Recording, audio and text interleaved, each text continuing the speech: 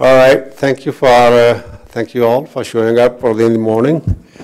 Particularly thanks to our visitors making a special trip from Guanajuato, Irapuato. Did you guys fly? I suppose yes, you did. Okay, so even then, I mean, on short notice, they're both very busy. We really appreciate them taking time, both Rory and Ruben. We got two seminars in one day, which is a rarity in CINVESTAV. I think it's probably record. So thank you both. Really, we appreciate your taking time out of your busy schedule and coming down to share your stories with us. So let's start with Rory. Rory Sauls. He got both his MA and PhD at Oxford University and did a couple of postdocs, one at Cornell with Thomas Buttonell, and then the second one at the University of Switzerland and Lausanne. For the last 8 years, right, he has been at Langebio, working on adaptation and all the stuff in maize. We also study adaptation of maize than in Mexico, the center of origin. And now it's a loss, I'm sure, for Langebio. He's moving to Penn State next year, which is again for Penn State. That's a great campus. I have been there many a time, so you will enjoy being there as well. So he's going to tell us today. Let's start with Rory. And his title, you can see, Friends in High Places, Introgression from Wild Relatives in the Adaptation of Maize to the Central Highlands of Mexico. Let me connect myself here.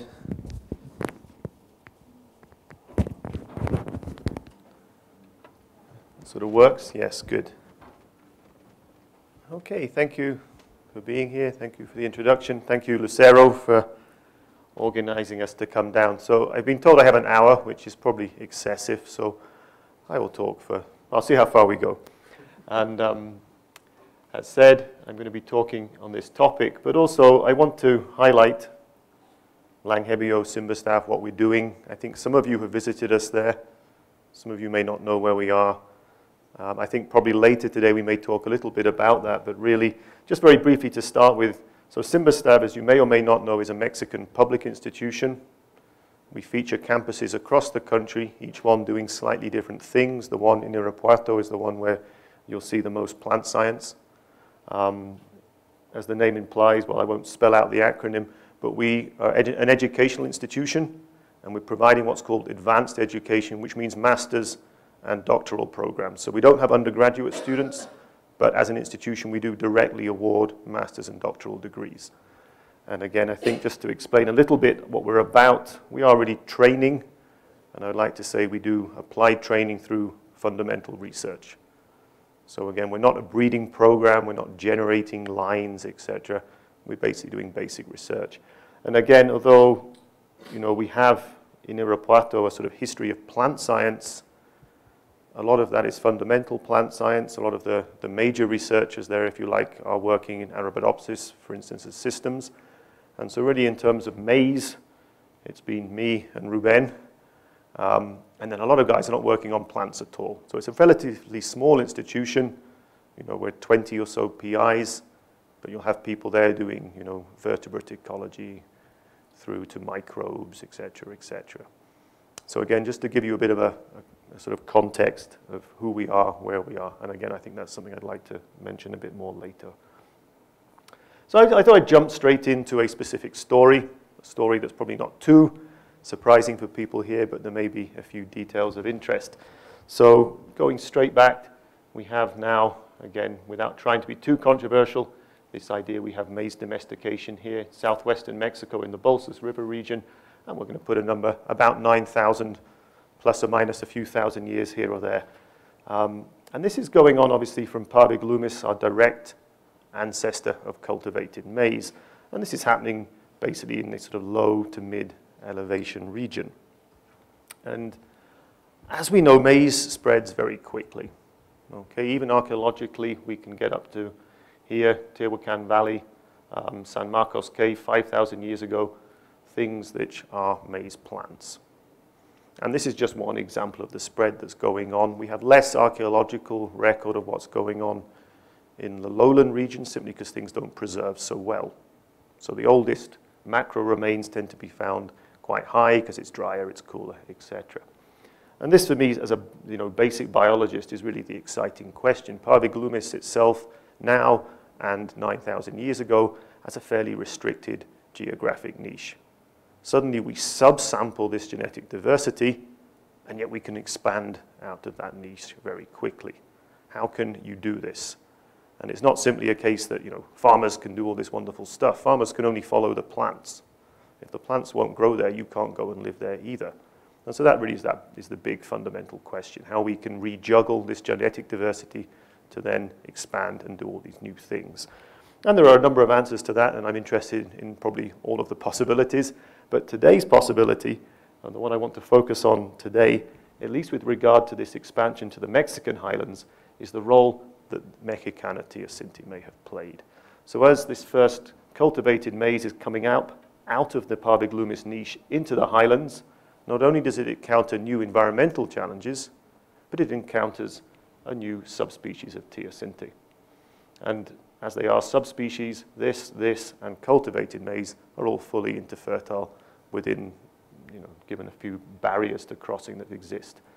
So really just to emphasize Parviglumis, the ancestor, you're not going to find this much above about 1,800 meters, in elevation.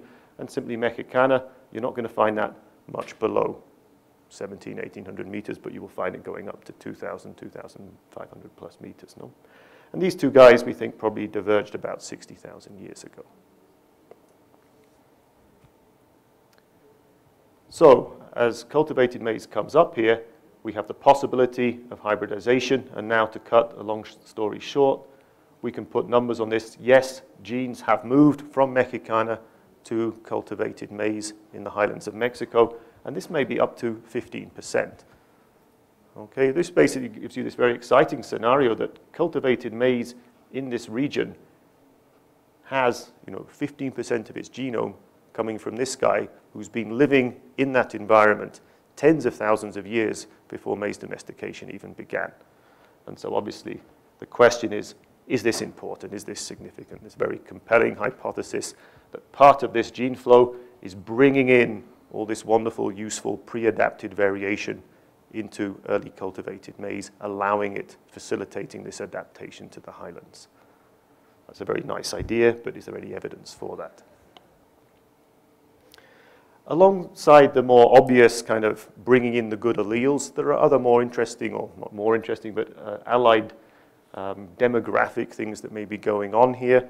And obviously, I think we're all fairly familiar with this idea. We have a domestication bottleneck, which is reducing diversity as we come out of Parviglumis. We have additional founder effects as we go and expand. And the highlands, I think, is a nice example of where we clearly potentially have a fairly restricted initial population. These often tend to be kin-structured. One of the great things about maize is it's very easy to give to your friends. You hand them an ear. That's what we still do nowadays, have an ear of corn. Obviously, when you're doing this, you're passing on things which are at least half siblings. Okay, so if you are literally the farmer going up the next hill carrying a couple of ears in your pockets, you're obviously experiencing founder effects at that moment. In contrast, Mexicana has a relatively large population size in this niche and a relatively lower number of deleterious effects. At least this is what's been suggested by a nice paper by Li Wang working with Matt Hufford in Iowa, come out last year.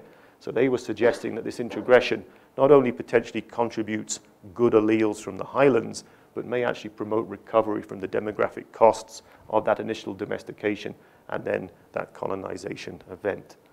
And that's somewhat different to what we see with someone like this guy here. It's not one of my collaborators, it's Neanderthals.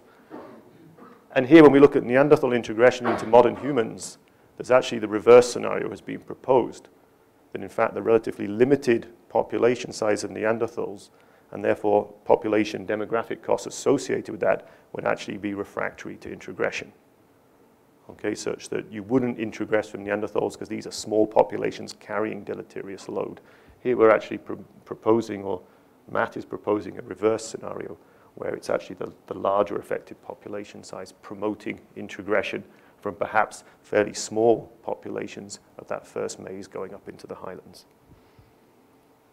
So I come from a sort of, if you like, a molecular genetic background more than a population genetic background. So in the end, I kind of want to know, what do the genes do? What is the functional role of these things? I don't just want SNPs, I want them to do things for me.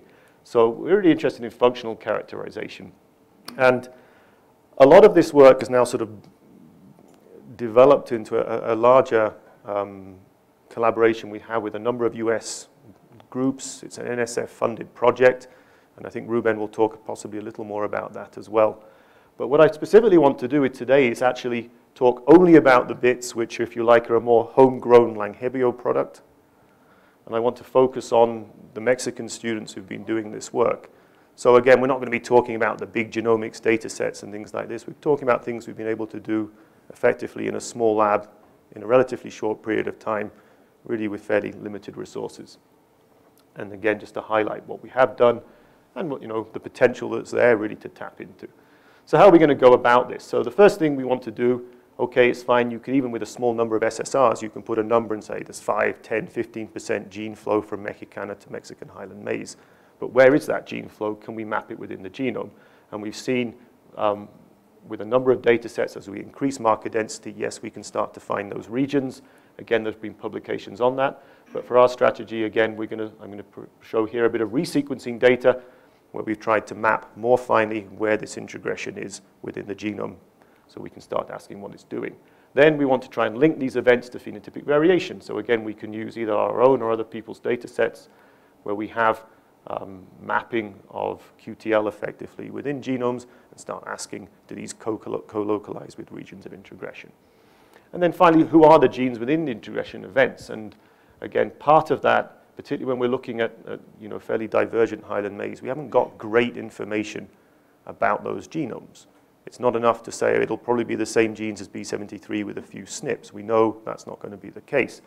And so here, yes, we have resequencing, but also we're actually advancing with de novo genome sequencing. This is a bit more of an international collaboration, but this is looking to be going really quite well. And very soon we should have very nice de novo assemblies for some of these highland maize varieties. And again, just to emphasize here, we're not hanging these sequences onto the B73 scaffold. We're simply starting blind from the beginning to see what we find. So who are our sequencing targets for this part of the project? So for resequencing, we focused a lot of our highland work on Palomero toloqueño, again, historically considered this ancient founder race of the highland Mexican maize. And we've used, actually, often gone back to the Mexi5 accession, which is the one, you find all the way back to Wellhausen. No, this is almost the type accession for this guy, one of the two of these early collections. And in this little work I'm talking about, we've taken 2 individual outbred individuals, and we resequenced these to 40x. We also took a more modern collection of a machito from Michoacan. This is, again, a sort of derived highland landrace. This was collected only a few years ago by our colleague, Alfredo Carrera, who's working in Chapingo in Michoacan. Here we took a single individual, and we derived 70x coverage for that. And pretty much irrespective of those, we can identify about 50 million SNPs in these individuals. So that's our sort of what we're playing with. And then, as I say, just to highlight that it's ongoing, we've gone back again to this PT, and this is we're working with Matt and then a slightly broader consortium to generate de novo sequence. And that's just actually coming off the nanopore almost as we speak, and that's looking very promising. We're getting lots of long, lovely reads, and that should go together very nicely. One thing we do obviously highlight here, these are all outbred accessions, so this poses limitations. So when we do our 2 individuals here, and then we come and we do our de novo here, we're using a different plant. We're using a different genome. No? So that's just the reality of that situation. Something we have spent a lot of effort on here is that the individual who we're sequencing, we also made sure was propagated. So we have seed, we have backcross seed. We actually have now quite large mapping populations which are coming from this guy. So anything we do see at a later date, we can go back and we can actually deliver, here is the SNP. So that was, again, fundamental to the way this project was put together at the beginning here, which I think was different from some of the earlier landrace sequencing initiatives that we had. And again, because I like the figure, we have very straightforward evidence that we have local adaptation, obviously, of Palomero toloqueño to the highlands. So these were grown with Denise's help in the Metepec CIMIT station, and these we grow down in Valle de Banderas in Nayarit. And this is a very straightforward way of seeing that, yeah, the landrace is quite happy in the highlands, whereas B73 turns into a cabbage and we virtually get nothing. So to look for introgression, there are a number of ways of doing it. We're using this ABBA-BABA test, which you may or may not heard of, more formally known as FD statistic. Again, this was first actually used a lot with human genomics, again, Neanderthal introgression. And it's just a test that works really when you have fairly low numbers of individuals. So again, for people working with ancient DNA, this was an attractive way of doing it. And again, here, if we're working with 2, 3 genomes, this is something we can use. If you have larger populations, you may approach the same question in a different way. And very simply, what we're doing is we generate little 4 sample trees at any particular site. We have an outgroup, which we use Trypsicum. We have Mexicana. Oops. We have our highland samples. We have lowland maize samples. And what we're looking for are sites throughout the genome which follow 1 or 2 patterns. First, we have the ABBA pattern. We have an ancestral site, which we can see is derived in Mexicana. And that's going to be the same in both of our patterns. And then we're just simply going to ask, how often, given this, do we see that the highland genome has the derived Mexicana site, whereas the lowland maize maintains the ancestral site? And how often is the situation reversed?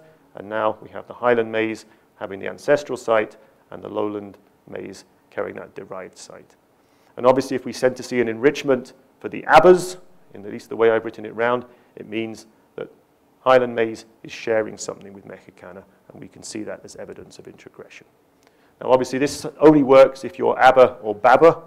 If you're neither of these things, unfortunately, you're no use to us. Okay, so we need to have a good number of sites. So from our sites, we can come up with almost 1 million ABBA-BABA informative sites were identified in our genomes. Okay, so we're here for the purposes of this analysis. We're pooling all of our highland guys to get a joint frequency distribution, and then all of these other genomes are borrowed from Maize HapMap. And in fact, probably the biggest limitation on the number of informative sites we have is the number of sites we can identify in Trypsicum that we can borrow across to Maize. So if we were just using these 3, we'd have many more sites that we could call across them all. So in order to say any particular region is an introgression candidate, obviously any single site on its own is not going to tell us anything. So we're going to be using here windows of 50 SNPs to make that statistical determination. And you could make bigger or smaller windows, but we've gone for 50 SNP windows. And then we're just scanning through the genome, asking at any particular point, do we see evidence of introgression? So remember, the whole point of this was not to quantify globally introgression, but to find out where the introgression is. So again, this is a nice example of where marker density is actually very important. We're not just getting SNPs because we want SNPs. No, if we want to find these things, we need to have a certain density.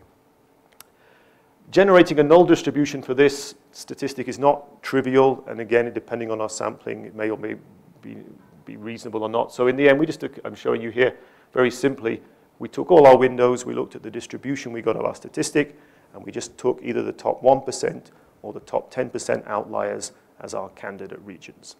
Okay, and I'll show you in both these cases, these still give us a very conservative approximation of where this introgression is. So when we had our windows were adjacent, if both windows were selected, i.e. they were both outlying, we simply concatenated them. And by doing this, we generated what we called events. So the events are just windows that we can stick together. And when we used the 1% outliers, we could identify 80 events.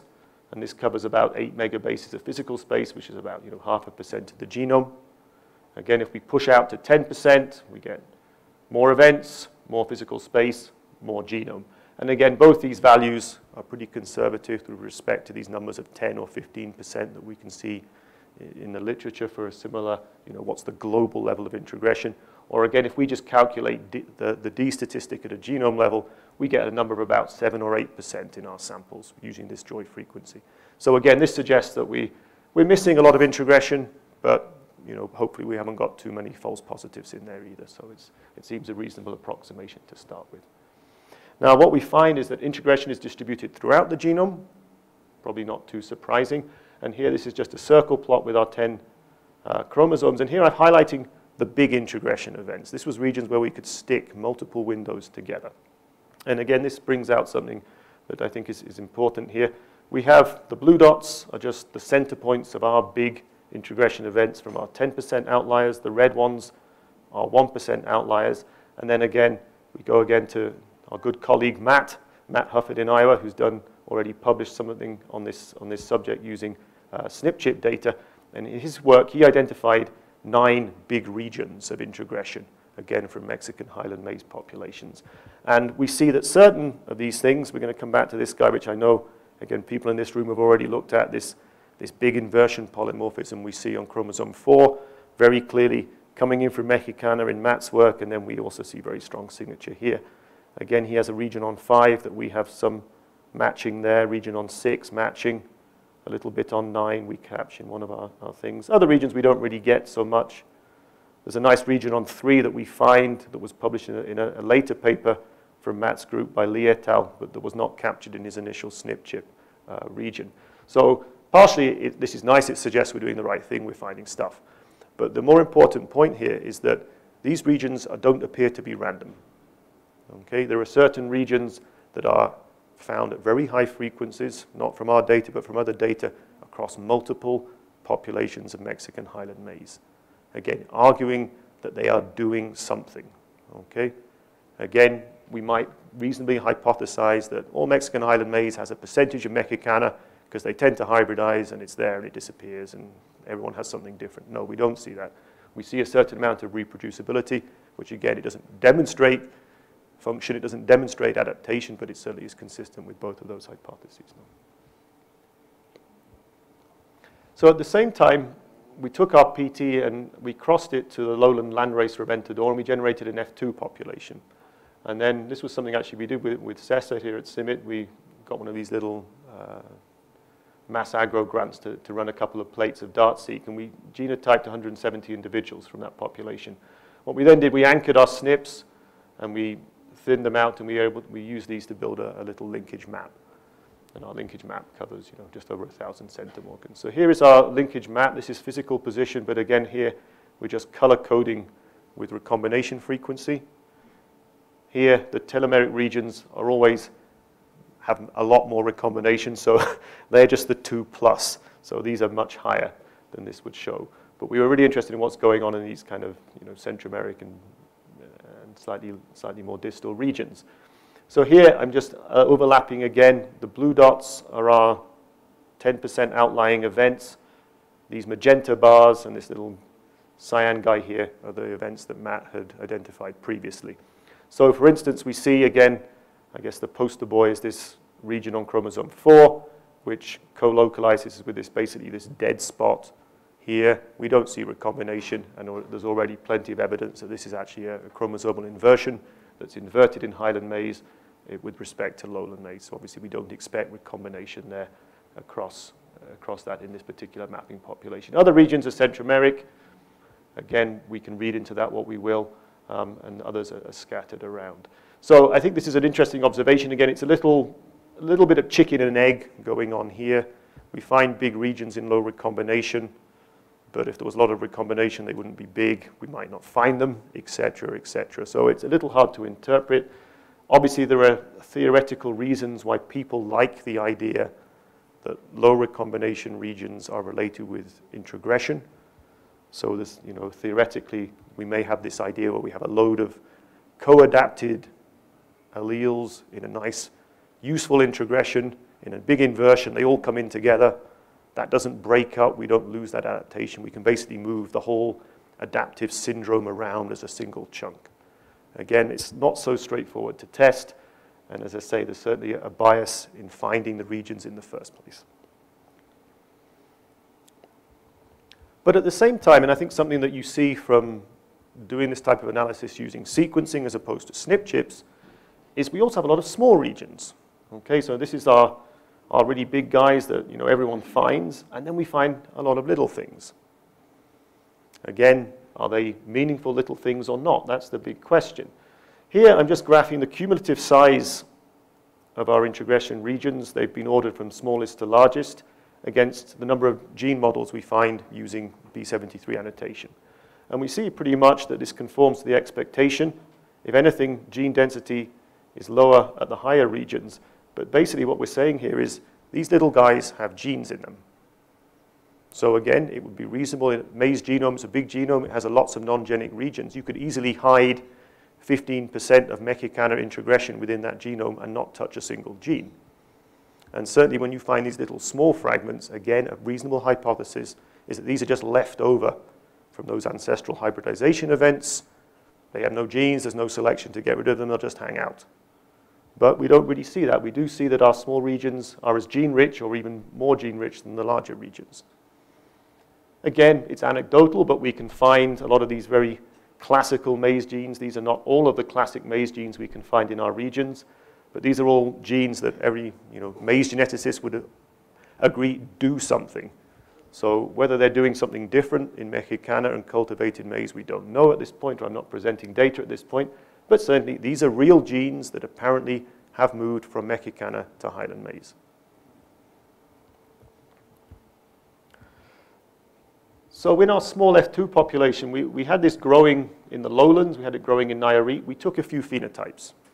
Not very many, and we thought it would be fun to just try and run a few QTL on them. So again, here we're really literally using 150 plants, individuals in a field. Some of them fell over, whatever, etc. We haven't got massive power or massive reproducibility in this data set, but we can still try and map a few things and see what happens.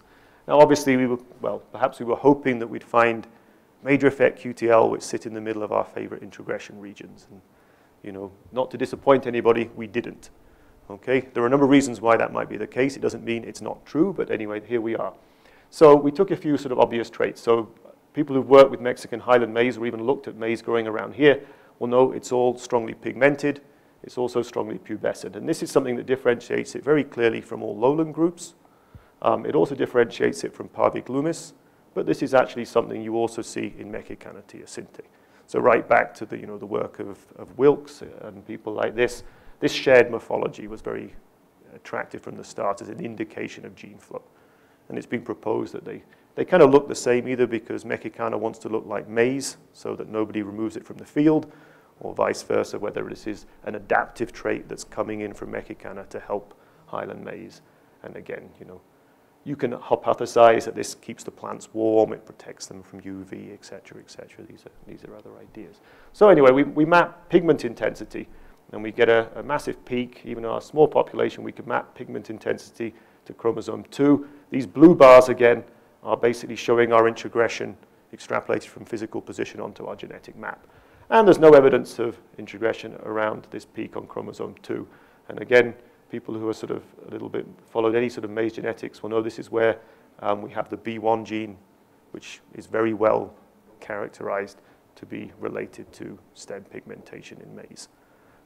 Again, there's already very nice work coming out from Vicky Chandler's lab, now, 25 years ago, showing a great diversity of alleles which can pigment the maize stem. So what this is telling us, it's very easy to invent new alleles to get this phenotype. So leaving aside the adaptive pressures of whether you may or not want to be pigmented, if you do, that variation seems to come up pretty frequently. And even within Mexican highland maize, there seem to be a number of alleles floating around which can do this. So at some level, you don't need Mexicana to do this for you. And if you want that variation, it's going to be generated fairly frequently. And most of these alleles are related to novel transposon insertions in the regulatory region of the B1 gene.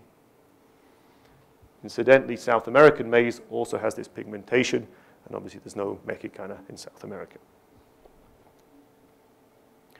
Here's another trait that's very characteristic of Mexican highland maize, very reduced tassel branching. So here we have one, often you don't see any lateral branches, and again we see this trait expressed very well here in Ruairidh, or equally up in Metepec. We map a QTL for this. We get a very nice big peak on chromosome 7. It does contain hints of introgression, but again, we can probably be pretty sure that this is mapping to Ramosa, which again produces phenotypes which are related to tassel branching in other groups of maize. Not that any of the Ramosa mutants or any of the known Ramosa alleles look like this, They usually turn things with very large numbers of branches to things with slightly fewer. But we can certainly imagine that novel alleles found in Mexican highland maize could produce this phenotype. Again, it doesn't seem to have come from Mexicana. And again, although Mexicana has fewer tassel branches than Parviglumis, it certainly doesn't look like this in any way. Okay, so this is something that seems very unique to this group. And again, why, who knows, you can come up with stories about why this might be useful in the highlands. But it certainly is not something that Mexicana seems to need, but Mexican highland maize has it. And again, initially, we're not seeing any evidence that that's really a trait that's come from there. So I'm going to cheat a little bit now and jump to a different population. This is actually, these are B73 by Palomero toloqueño BC1S5 families. Here we have about 80 of these things that we've evaluated in replicated trials in both high and low sites. And in this population here, we wanted to map hairs. We couldn't map hairs because all the plants just about were hairy. Okay, we had very few segregants that didn't produce any hairs. And this is obviously an indication we have multiple, possibly redundant loci acting here, and they're probably dominant.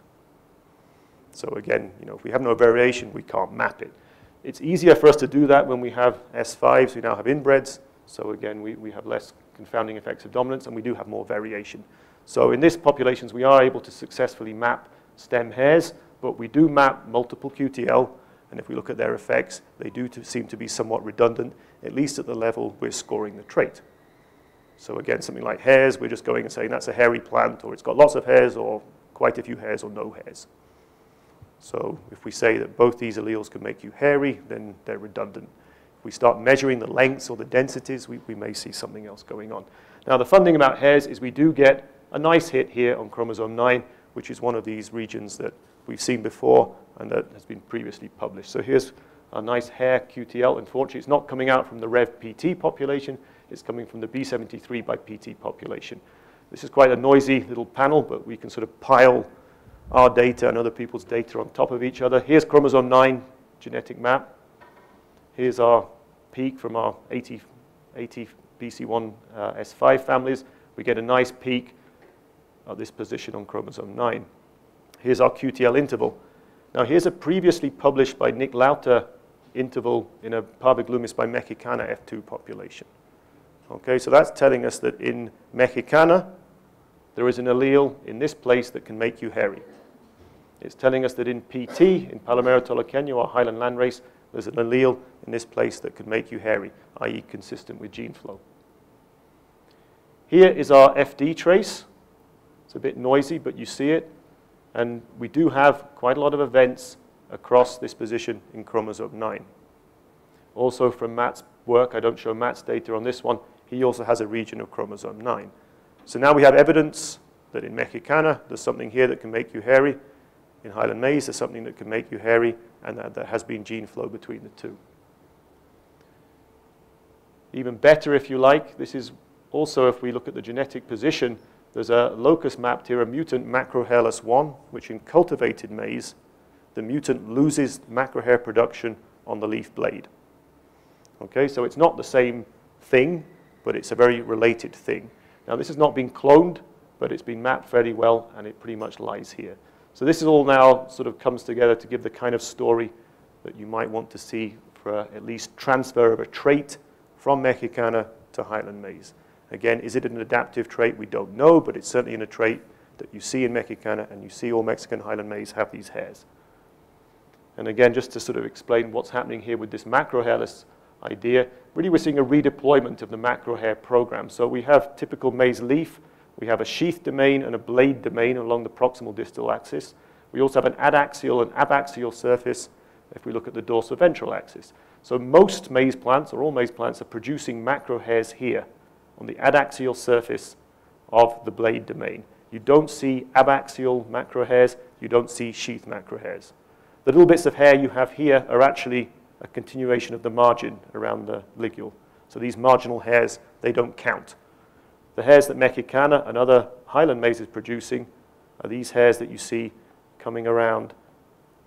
And here, they've really, if I go back again, what you're having to do, you're having to move the macrohair program from adaxial to abaxial surface and then pass yourself from the blade into the sheath domain. So effectively, you've redeployed both in the dorsoventral and the proximal distal axis. And again, there are many other examples of Maize genes or genes from other organisms where we've able to shift whole programs around, okay? And that seems to be what's happening here. So again, I think the evidence suggests that there's a unique macrohairless 1 allele, which is present in Mexicana, which has also been passed across to Mexican highland maize. And again, perhaps just jumping back, that's great, but we also have this thing that seems to do exactly the same job on chromosome 7, that's not in Mexicana, that hasn't come from Mexicana, and that presumably Mexican highland maize may have invented itself. So even within one accession, we seem to see at least 2 ways of getting to this final point. Here, just to illustrate it, we then have a second donor. This is a conico accession, Michoacan 21, again, very hairy.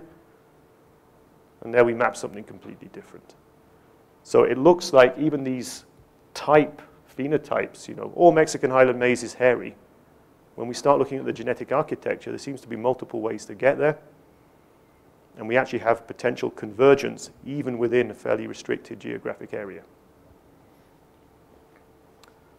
These are just nils, and this is just highlighting that we can move this trait back. We've now gone 5 times into B73. These are, you know, we have a nice series of nils now that we're looking to try and clone some of these genes, and that will give us a lot more leverage to understand what's going on in the diversity and the function of these alleles. So, yeah, doing reasonably well. I thought I would finish with a few comments on this famous chromosome 4 inversion. Okay, so again, quite a lot going on this slide, but let's see if we can go through it. So here's chromosome 4. This is, again, physical position. Here is the position of inversion 4M. So this is an inversion polymorphism that's been previously mapped either by LD in populations or in various other analyses. Here we see our signals of introgression and our 10% and 1% outliers. So this is just a blasting signal that really comes out very strongly. And again, we can concatenate events all the way across this. So this thing is about 10 or so megabases in size. What else do we see here? Here's the actual FD trace. The green trace is what we see in Mexican highlands. So you hit the inversion and suddenly, bam, up goes our trace. Here, if we run the same thing using South American lowland instead of Mexican highland maize, obviously we just get a sort of background signal. We can then see what's happening with our genetic map using our F2 population. Again, this is genetic distance, physical distance. So here, we just sort of standard Moray plot know that we're growing genetic and physical distance together. As we get closer to the centromere, this flattens out. We pass the centromere, we start growing genetic distance again. But then again, across this putative inversion or this inversion, we basically see no genetic distance in our population. Again, indicative that it is in fact an inversion. And then when you get out of it again, bam, instantly things start going up again. And again, we can just take that as recombination fraction. And again, we have recombination fraction increasing as we come away from the centromere, but then completely drops in this region of the inversion. So putting all this together, you have very nice evidence that there's an inversion polymorphism here, which is present in Mexican highland maize, that has come from Mexicana, and, well, here it is. So what does it do? Now, this thing is a bit of a problem. So the population geneticists love this because it's a massive signal for anything you analyze. Because basically, any cultivated maize plant, any Mexicana plant, after about 2,000-something, 250 meters of elevation, it's fixed. Everyone has this thing. And similarly, as you go down below about 500 meters, it's completely absent. There's some interesting stuff in the middle where it's a bit of both. But effectively, you have this very, very strong population structure that really completely confounds any GWAS analysis you want to do. So we also have unique fixed phenotypes. So all Mexican highland maize is hairy. All Mexican highland maize is homozygous for this. And there's no lowland maize which is hairy. There's no lowland maize that doesn't have this. So it doesn't matter what statistical tricks you try and do. It's very hard to do anything with that. You either completely kill the signature or you have a lot of putative associations which are there. So, I mean, there's very nice, strong results linking this thing to lots of stuff. So we got very excited from our functional point of view. So we took it from Paramelo toroqueño, we back-crossed it 4 to 5 times into B73, and nothing happens. Okay, we can't see anything. Okay, we grow these plants in the highlands, in the lowlands, in the growth chamber, in seedlings, and basically we can't see anything at all. Okay, so we can keep thinking of new things we should probably be doing. We can grind them up and we can see genes going up and down. We've done transcriptomics, something is happening. Okay, but there's no magic kind of, you know, it doesn't suddenly become a highland adapted maize variety. Why isn't it removed then if it has no selective advantage? Well, so the argument is that clearly it does have a selective advantage that we haven't been able to find, because this thing has been selected apparently in teosinte populations. It's then been introgressed at very, you know, possibly many times. Subsequently, it's moved to fixation in Mexican highland maize populations. I know for a fact it's in all the best CIMIT highland CMLs, it's there. I think it's also true, Pioneer's best highland hybrids, they have it as well. Not consciously, they've not gone looking for this thing. It just weasels its way in and there it goes. So yeah, why? A lot of things are still doing on that. We have a lot of ideas, we have a lot of things we are trying to do. One thing I'm interested in trying to explore a bit further, and this is, again is very preliminary now, is that it doesn't have an additive effect. It needs to interact with other variants which are coming in those highland populations. Basically, we're looking at epistatic type effects. Now, obviously, epistatic effects are very difficult to capture, especially when, like us, you're working at a very small scale. So, for instance, I told you we were doing a lot of our work in BC1 populations. If we've got 80 BC1 families, it's not very many. If you start requiring how many of those families are homozygous for the inversion and homozygous for any other locus from Palomero toloqueño, that's 1 in 16. You know, we're talking 3 or 4 families. If someone drives a tractor over one of them, someone doesn't score the other one. Basically, we haven't got the data to see these things. So how can we even start to get hints at this? So one thing we may have indication of is this idea of variance heterogeneity. So when we can't really capture epistasis directly, we can start looking at the variance, and the variance may be informative about what's going on. So again, just to very briefly look at this idea, again, this is not the only data we have on this, but we'll have to bear with me that it may be something. So here we're looking again in this Reventador PT small F2 population grown in the lowlands. And we've got 2 traits here. One is tassel branch number, and the other is days to enthesis.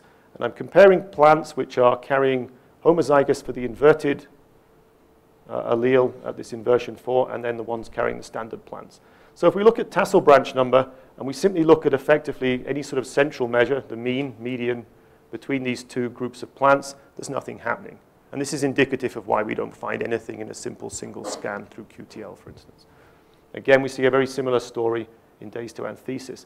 But if we look at the variance, there is an indication that we have a greater variance when the plants are carrying the inversion than when they are not. And this can indicate that the inversion is somehow interacting with other components of that genome to promote phenotypic variation. If we now look at, if we break this down further and we take our QTL on 7, which was our major QTL for tassel branch number, this probably Ramosa 1, and we break it down, we can see, again, it's light indications at the minute. We have more data here, that if we look at the inverted plants, if we look at least at the medians, that the median for the high effect allele at QTL7 is a little bit higher when you carry the inversion. And similarly, the median for the low effect allele is a little bit lower when you carry the inversion. So we're pulling apart the phenotypic classes related to the major effect allele. That's causing the inflation of the variance. So one way you can think about this thing is that the inversion is somehow capacitating the major effect QTLs. It's enhancing their phenotypic expression. We see, again, a similar thing going on in days to anthesis. I mean, again, if you just look at the point estimates of the median for now, to bear with me on that. But also, there is an indication that within the genotypic classes for our major effect QTL for days to anthesis, which is a weaker QTL, we also see greater variance. You know, the blue boxes are taller than the red boxes. That indicates that potentially there is other further interactions that we're not taking into account here. And clearly the flowering time architecture, again, is a little more blurred than what we see with the tassel branch numbers. So again, these are very small numbers. And again, if you start saying, well, I need to find a third QTL here, I mean, I can't go and look for, you know, third order epistatic interactions in 100 and something F2 plants. It doesn't make any sense. So how can we do that? So one way is either we need these enormous populations, which we're not going to have.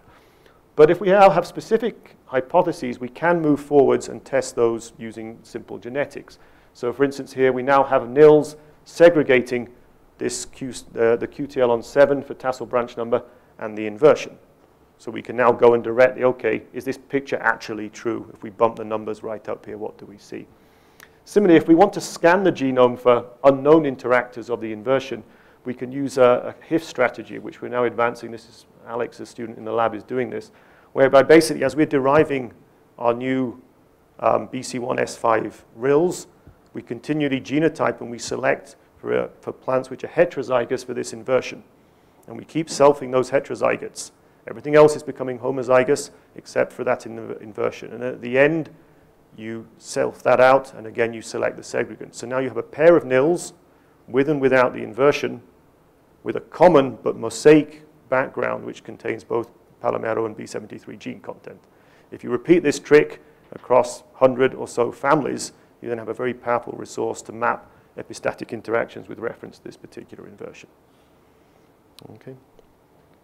So I think with that, that's pretty much an indication of, you know, what we found, but also more than anything, I want to convey the kind of ways that we want to work, that we think we can work, that we're interested in working. And we've seen genome resequencing as mapped, substantial introgression. I think obviously as we move towards de novo sequencing of this PT genome, that's going to be obviously something we're going to look at again, revisit in more detail.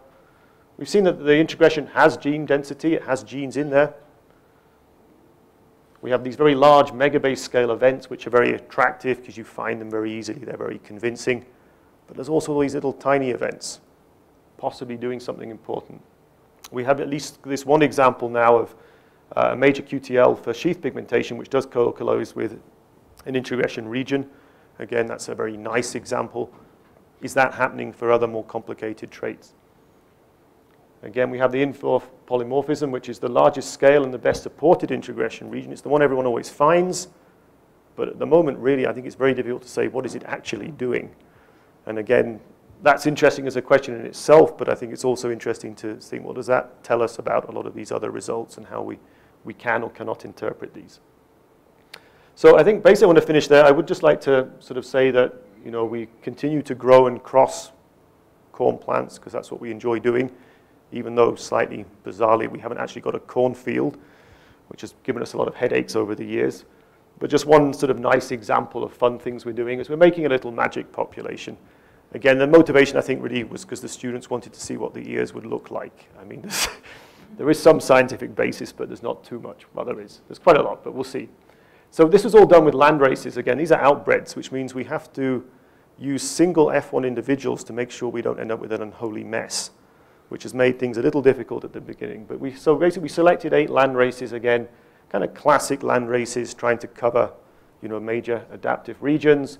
We have F1s, we then make double crosses, we then intermate the double crosses, and now we have an intermated 8-way population that we've done through 2 or 3 cycles. So we'll intermate this one more time this winter, and then we're going to start selfing this guy down.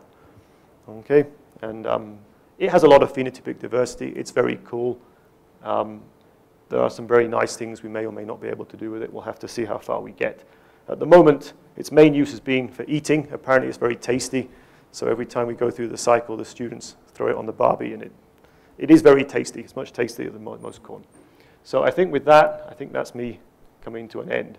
Yes. But there's many other resources like this that we're developing, and certainly we're very interested to see if people are interested in using any of these. Okay, thank you.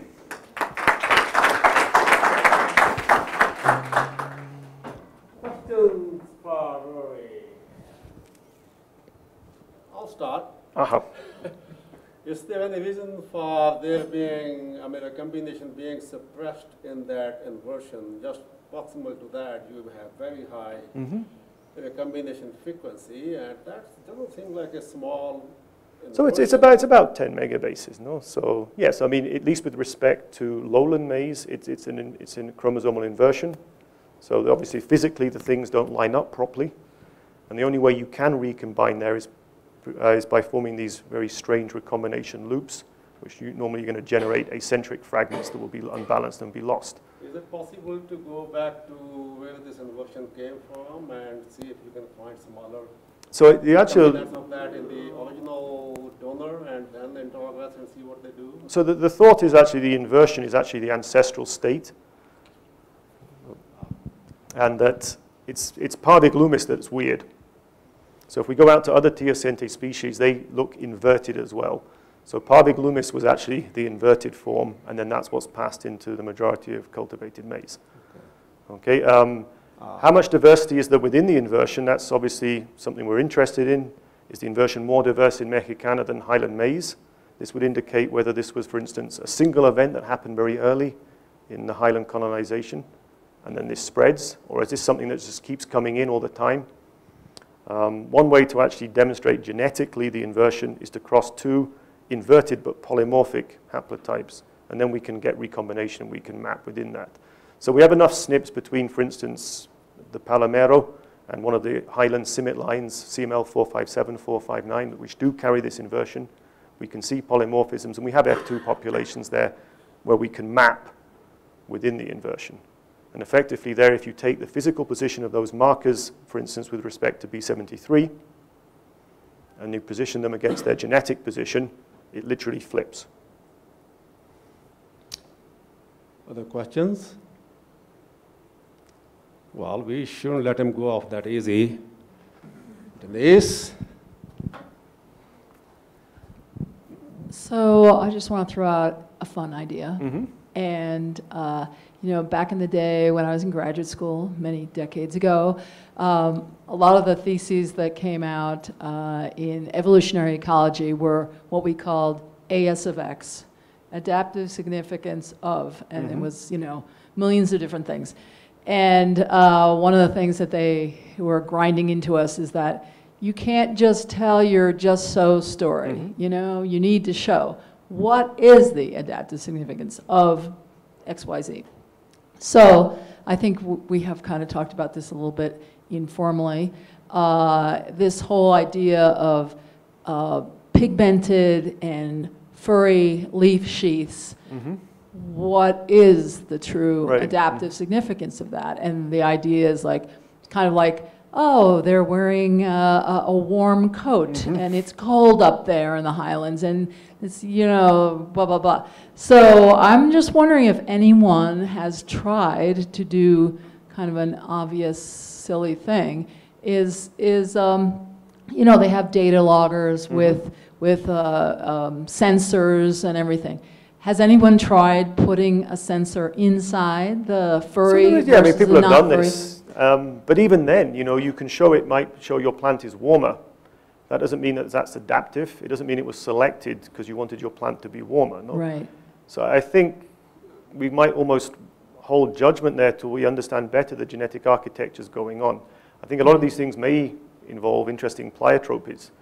And you may realize that you're furry, but you also have more root hairs. Who knows? And that was important, etc. So I think a better understanding of the basic genetic architecture may help us then to go forward and interpret it. And then more detailed. And then similarly, I mean, if we have bigger populations, such you can do the evaluation more convincingly, then you can start to control for certain things. If we fix all the major effect yield QTL, do we see a slight increase if we're furry, for instance? I mean, certainly what you do not do, you don't go and map yield or yield components and find a massive peak on top of the hairs, no?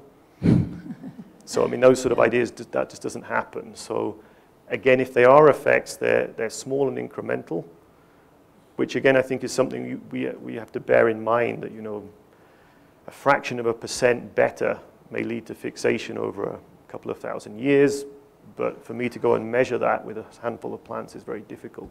Yeah. So, yeah, I think that'll be interesting. One thing we're interested to do actually is to take these base populations of this magic and simply grow them for multiple cycles in different places. So again, for instance, the inversion is in here. If we just grow that as an isolation for 5-10 years in Metapec, does the inversion again creep up? Those types of experiments, I think, give more strong evidence. Or do you find that all the hairy plants are the ones that you get increased frequency of hairiness, etc.? So I think there you may demonstrate selection more directly. But yeah, what it's actually doing, it's harder. of questions? Oh, Kevin has one. Good. Pick up, people. Just out of curiosity, are these introgressions making the introgression from Mexicana making the genome larger, or just bringing in new allelic diversity? So at some level we don't know. So when we finish our de novo assembly, clearly that's the sort of thing that will be interesting to see. There are whole genome size estimates. I don't know if we can really map genome size directly to introgression. That's difficult to say. But for instance, something like the inversion at the moment, yeah, you assume it's B73 and it's swap round. If you actually go and sequence and assemble that, what's really in there? You know, has it got a very different gene content, this type of thing? Is it much bigger or much smaller? Then I think you would have to do that.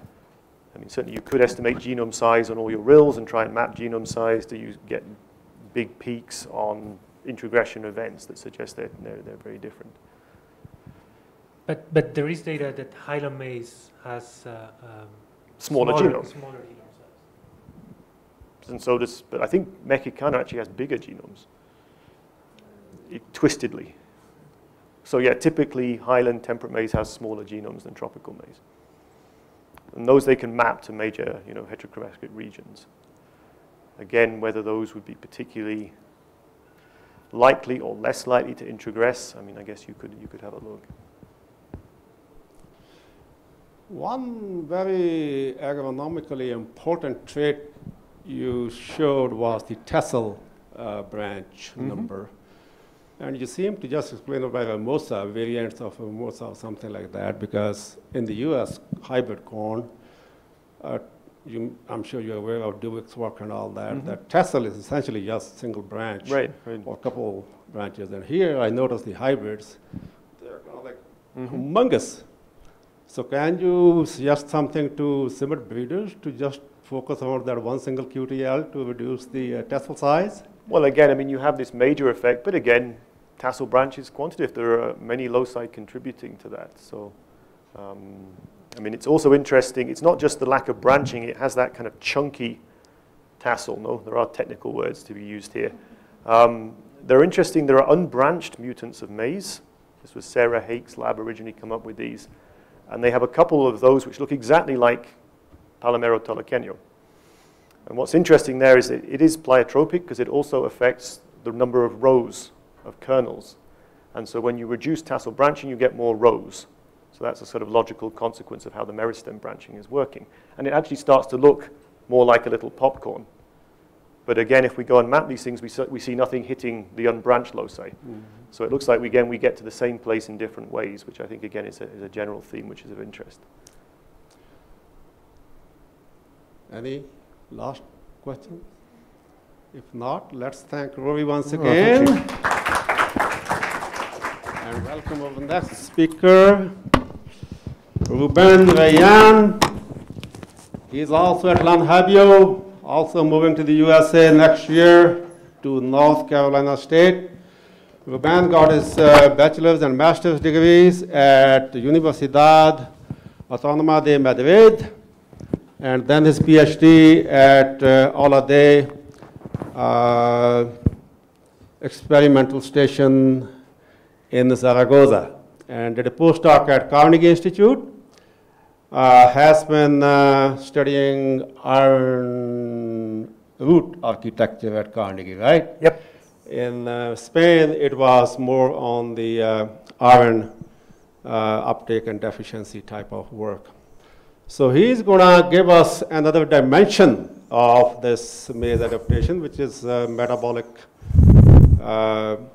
diversity and elasticity in maize adaptation. I think I got it right, your title. Is that? More or less. Still Is your the presentation? Rory's. Are you guys putting on my? Okay. Oh, there. You have his presentation on? Ah, there. There we go. Okay. Now I can. Phospholipid balance as a possible driver of maize adaptation to highlands. Sure, I think I was pretty close. Yeah. It's all yours, Ruben. Go ahead. All right. Well, thank you for the invitation, Sarah. It's certainly a great pleasure to come here to CIMIT, from which we have great collaborators. We get a lot of our genetic resources, a lot of our data as well, and it truly is special to come here and tell you about our work. So, luckily, Rudy spoke before me, so I'll be able to go quickly over a lot of the things that I wanted to tell you. But I will be focusing today on this idea of how a metabolic trait might be a possible driver of maize adaptation to highlands. So our main interest is in understanding at the molecular level how plants adapt to local environments by modulating their metabolic pathways. So on this cartoon, and very simply, so here we have this plant that is adapted to these low elevations, and then makes it to the highlands. And if there is in this metabolic pathway a mutation that leads to an increase, for example, on this metabolite A, and this increase in metabolite A will help in the adaptation to highlands, this mutation will be selected for in the new environment. So we'll see a differentiation on this allele, and usually this is accompanied by loss of diversity around that allele, and using a number of statistical tests, we can identify these regions. So particularly, we're interested in understanding how highland adaptation shape phospholipid metabolism and its possible effect on maize adaptation to highlands. I'm gonna skip this whole thing, how maize was domesticated in the lowlands here of the Balsas Valley from Parviglumis, and how then it made it to the highlands and received significant introgression from Mexicana. For me, the most amazing idea here is how this C4 tropical plant was able then to make it to these very cold environments, and today is cultivated all over the world. As you may know, lowland maize also moved to South America following a lowland route, and after getting to South America, it also colonized highland territory here in the Andes.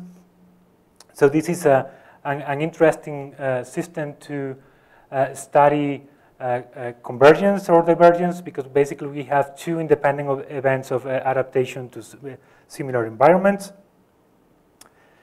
So what I'm gonna try to convince you now, or give you hints about the possible adaptive significance, thank you, Denise, for introducing that idea to me, of why changes in phospholipid metabolism might be important in the process of adaptation to highlands. So very brief biochemistry class here. Phospholipids are a class of glycerolipids, and they are essential building blocks of membranes. So glycerolipids, they are made of a glycerol 3-phosphate backbone, and then we have these fatty acids, and then depending of the polar head precursors, we can make different glycerolipids. So if you have a phosphocholine moiety here, we talk about phospholipids. If we lose one of these fatty acids, then we have lysophospholipids, but then we also have galactolipids and sulfolipids that contain a sulfate moiety here. And some of these glycerolipids are essential intermediates, such as phosphatidic acid and diacylglycerol. So phospholipids constitute 25% of the available phosphorus in a cell, and they are involved in a number of processes related with abiotic and biotic stress. Most of the phosphorus, though, is in the form of nucleic acids, RNA, DNA, etc. So I'm going to touch a little bit on how plants respond to phosphorus deficiency.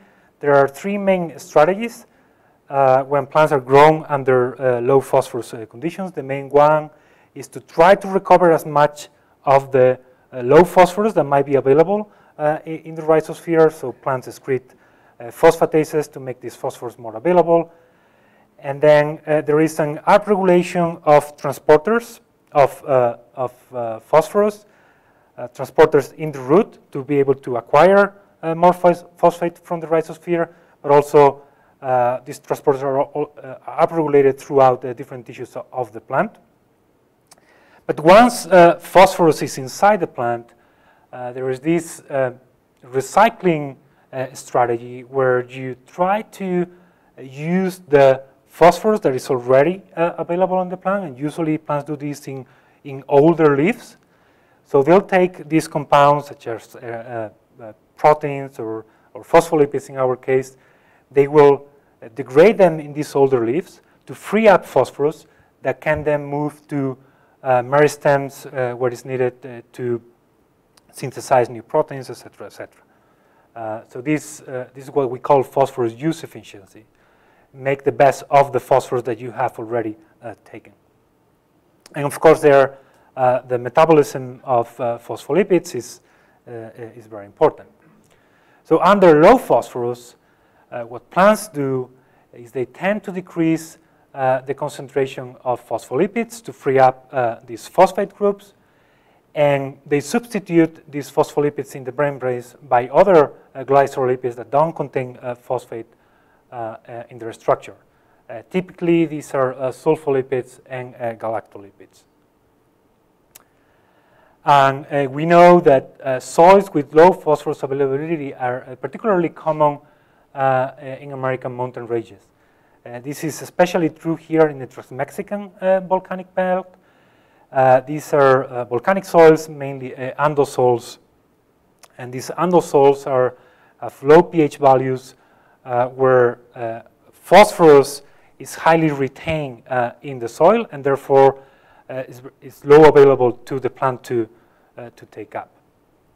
So we know that there is a positive correlation between elevation and retention of phosphorus. So the higher the elevation, the more common these soils become, and the lower phosphorus availability. So we also know from basic work, mainly in Arabidopsis and other species, that phospholipids respond to cold. So what plants do, they tend to increase the concentration of phospholipids and decrease the concentration of these other glycerolipids, such as sulfolipids and galactolipids. And the theory is that these phospholipids are more polar than these other glycerolipids. So when you want to adapt to colder environments, you still want to maintain a membrane fluidity. So you want to make your membranes with, at the end of the day, something that is more polar to maintain that membrane fluidity. We know that cold has a big effect on development and therefore on flowering times. So this is data from the population that Ruairidh was showing before, B73 and Palomero toluqueño. So you see here that it takes basically, regardless of the genotype, it takes 2 to 3 times longer to make a maize plant in highland conditions than in lowland conditions. And this, at the end of the day, has to do with the accumulation of growth degree units. So you need to accumulate a number of these units to make it to flowering, and that depends on the maximum and minimum temperature where you're growing, and therefore it's colder in the highlands, so you need more time to accumulate the same growth degree units. We think that this fast flowering is probably associated with aerial biomass allocation, and this has been the farmers here in the highlands know this. This has been shown by people working here like Eagles a long time ago. Highland maize has a higher shoot-to-root ratio. This is data, again, from Palomero toluqueño, B73, and a tropical CIMIT line. And here we're looking at the shoot-to-root ratio, and this ratio is much higher in Palomero-Toluqueño, and this is one of the reasons that this highland maize tends to lodge in the field. This is true in highlands of Mesoamerica, but also highlands from South America. So this is a big panel of highland and lowland maize from Mesoamerica and South America. And we can see here that the highlands have a higher shoot-to-root ratio. How does that maize keep standing up with the shoot-to-root ratio of 9? So what farmers do here typically is they tend to plant deeper, and then they tend to hill up the plant. So over 2 to 3 times during the growing season, they go to the field and hill up the plant. It still must be lodging, I would say, because even with the B73 low ratio, like 20 to 30% of the biomass being roots instead of like 5 to 10%, you still see root lodging. Yeah. Their issue. Yeah, and in our fields where we don't hill necessarily or plant deep, yeah, Palomero-Toluqueño rows are always a bit of a disaster, regardless where you grow them.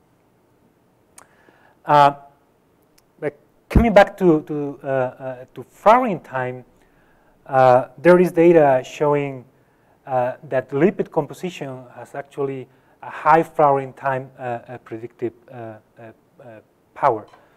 So this is correlations between individual lipids and the general combining ability values for flowering time. And we see a nice correlation of the predicted general combining ability for flowering time and the observed general combining ability for flowering time when we use lipid composition. At the molecular level, and at least in Arabidopsis, this has been nicely shown through this interaction of phosphatidylcholine. So phosphatidylcholine is the most abundant phospholipid. And the group of George Coupland, they have shown that phosphatidylcholine binds to flowering locus T, and this binding accelerates flowering. So they did this nice transgenic approach where they had inducible lines where they could play with the phosphatidylcholine and phosphatinolamine ratio. So these are the transgenic lines. This is the wild type, and just by changing very little this ratio, going from 2.5 to 3 or so, there is an acceleration of flowering time in the transgenic lines. Mechanistically, they don't know exactly how this works. They think that these phosphatidylcholine, they can form vesicles that surround this transcription factor and allowing the transcription factor to be transferred to the nucleus more efficiently, but it's not clear. But there is this connection between phospholipid content and flowering time and acceleration of flowering time.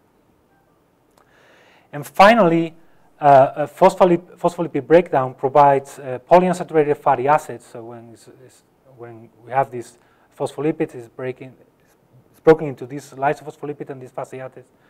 And this is the first step of jasmonic acid production. And as you know, jasmonic acid is involved in response to defense, and the biotic pressures that you face in the highlands and the lowlands are very different. So all these possible adaptive significant explanations led us to the hypothesis that phospholipid metabolism was under selective pressure and was important to maize adaptation to highlands. So how do we go about this to test these ideas? So we do biparental and diversity panel mapping populations that we then grow in common garden experiments in contrasting environments, highlands and lowlands. We do biochemical phenotyping. The phenotype that we care about are the concentrations of these glycolipids. And then we use quantitative and population genetics to identify regions that might be explaining variation in these biochemical phenotypes. And at the end of the day, we go back to do reverse genetic and heterologous expression to functionally validate the function of the candidate genes. So one of the diversity panels that we're working with, this is part of the highland adaptation project that Rudy briefly touched before, is this diversity panel made of 60 Mesoamerican land races and 60 South American land races. Half of them are highlands, half of them are lowlands, and they are selected in pairs. So for each highland land race, you have a lowland land race that is within half a degree of latitude. So this is just land races that we ordered here from CIMMYT. We wanted to cover a nice latitudinal range. We ordered the seeds, and then we planted them in these common garden experiments. And the other population that we have been mainly working with is this B73 by Palomero Toluqueño backcross inbred lines that Rudy mentioned before. So our sites are this lowland site in Valle de Banderas, here in Nayarit, right next to Puerto Vallarta, and the highland site is the CIMMYT Toluca site in Metepec. So this is at sea level. This is at 2,600 meters above sea level. So this is how the lowland site looks, and this is the beautiful Metepec site. Growth degree units here, 15, here, 3 times less. So we grow the plants, and we usually sample relatively early, B4 or big Cs. So we sample the youngest fully developed leaf. So these phenotypes change very quickly, right? They change during the day. Actually, on the previous paper that I showed you on the binding of phosphatidylcholine to FT, the species of phosphatidylcholine that bind to FT are only produced during the night, not during the day. So for us, it's very important to sample very quickly, and then also sample at the same time in the different fields. So we usually sample 4 hours after the sun has come up, and we try to sample very quickly. So and then it's important to freeze also very quickly this sample, because then of course the sample your compound might degrade, etc. So we go to the field with liquid nitrogen, with dry ice, etc. And with a team of 7 people, we can sample 600 samples in about 80 minutes. Okay, so we flash freeze them in liquid nitrogen, and then we transport them to the lab in dry ice. But it's kind of stress. Do you randomize the order? Yeah, the lines in the field they are randomized. We have replicas in different blocks, etc., etc. Yeah. But when you come back to a site, do you use the same order? Not particularly. Yeah. So then we get into the lab, we extract them, we smash them up, and then the analysis is done with HPLC, liquid chromatography, and identification is done with QTOF and SMS. So we do this in collaboration with Oliver Finn at UC Davis. So Carla, who is the student that has been mainly working on this, does the extraction in the lab, and then the samples are shipped to Davis. Carla is shipped to Davis, and she does the analysis there. What time of the day you collect this, like midday or morning? 4 hours after dawn. So typically 10 a.m., something like that. An hour and a half is a long time, like Denise mentioned. I mean, it's... Yeah, but then the samples are randomized. So you're equally likely to collect a lowland land race at the beginning of your sampling than at the end of your sampling. So, yeah. I mean, you could all... I suppose you have control of the same plant collected at... We do keep track of which sample was collected first. I mean, we're not timing that, but we know in which order we're in the field. and which sample was collected first. So we could use that as a covariate. We know it's not, at that range, it's not really that important. And we have checks as well. Yeah. Checks. So the parents, we collect them. Yeah. And we don't see the biological variation that we see in the field is greater than the variation that might be due to different times. I mean, the alternative would be to have more people collecting the sample, but that also has its complications. You want them to be well trained, etc. So in that way, I'm relatively happy with what we've done so far. So we can identify around 120 glycolipid species using this analysis. And I'm going to show you briefly some of the data, phenotypic data that we have so far for this panel. We recently got the genotypes from these guys. So this is something that Cesar has been helping us doing here. So we have dark genotypes for the same individual from which we collected tissue for phospholipids. And of course, this when we collect, it's just a punch, so the plant keeps growing, and we have mature plant phenotypes for the same plants as well.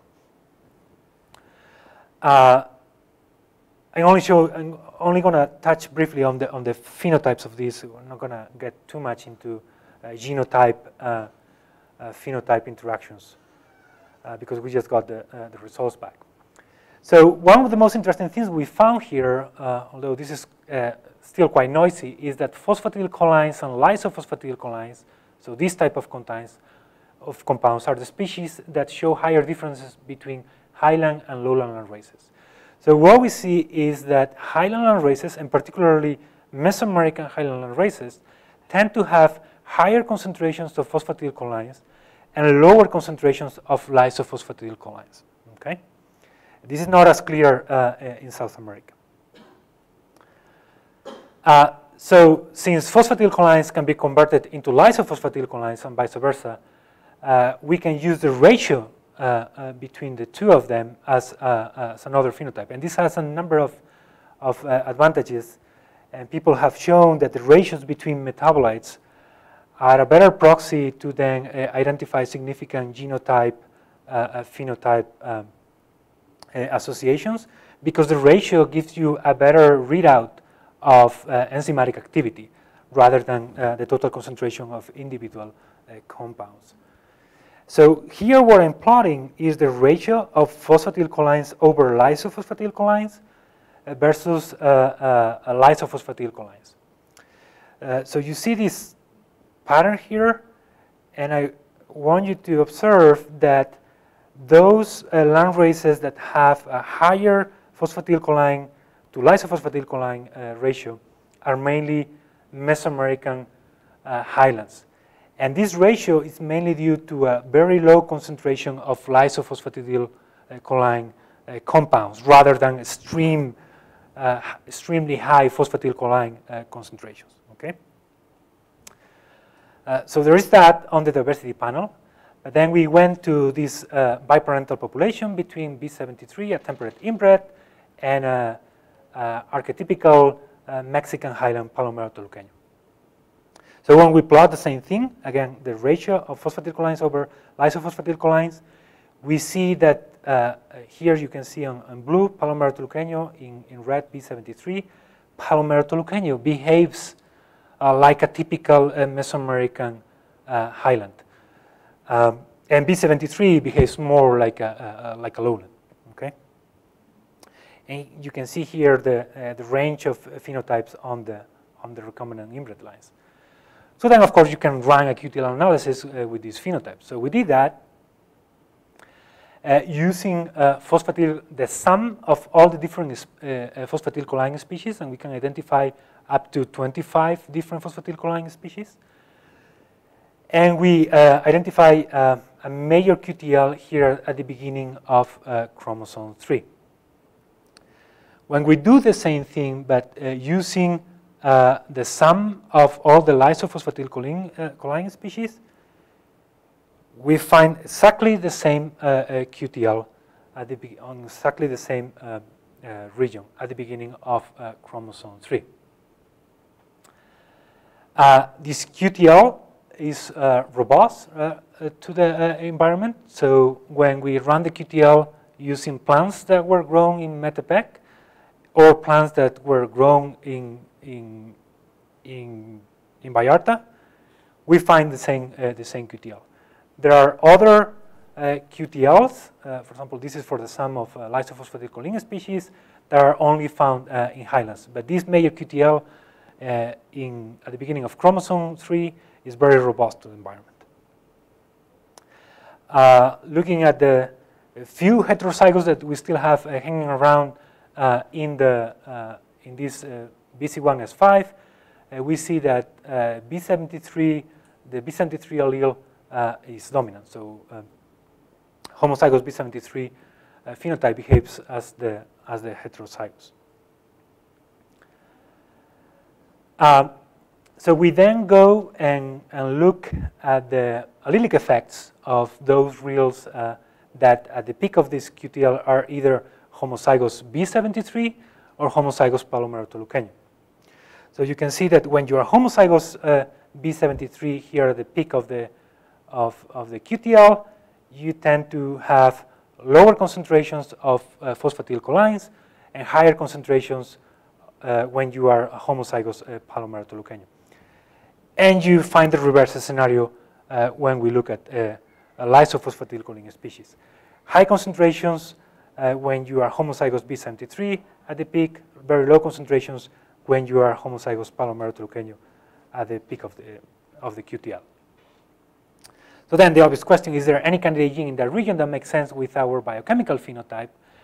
The nice thing about biochemical phenotypes is that you have a pretty clear idea what you want to look for, right? It's not like a morphology phenotype that a lot of things might be influencing that phenotype. So we'll look for genes that might convert phospholipids into lysophospholipids.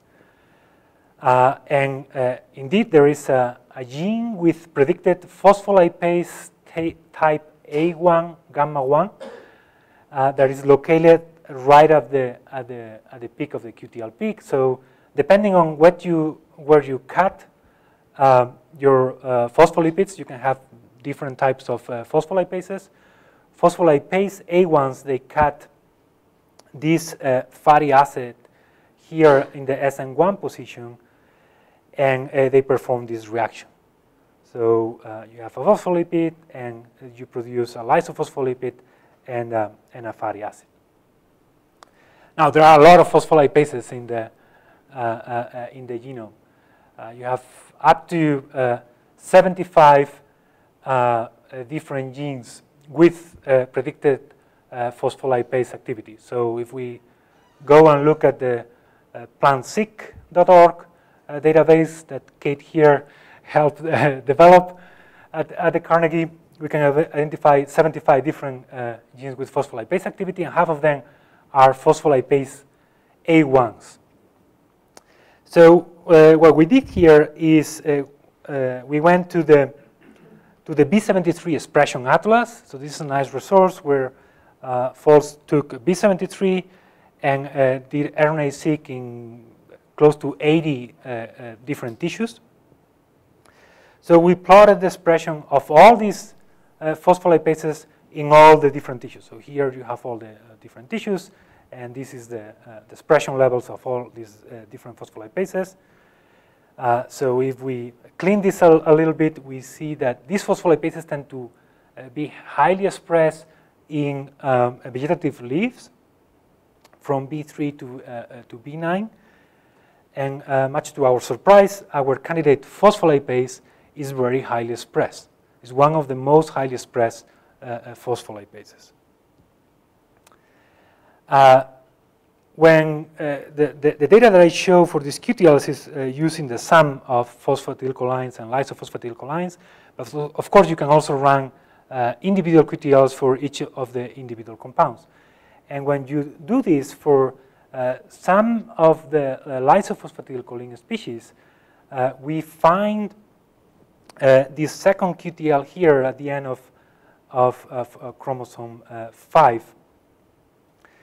And we see that at the peak of this QTL, we can find this gene that actually performs the opposite reaction than the phospholipase. So this is a lysophosphatidylcholine acyltransferase. Okay. And interestingly, this locus here seems to be controlled epistatically by the locus at the chromosome 3.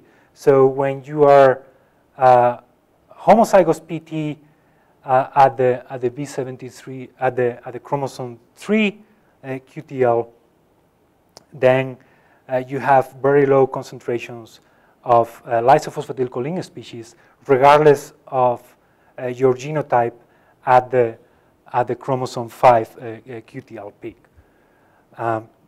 So seems that when you are palomerato leukemia homozygous at that QTL in chromosome 3, this whole balance is shifted to the right.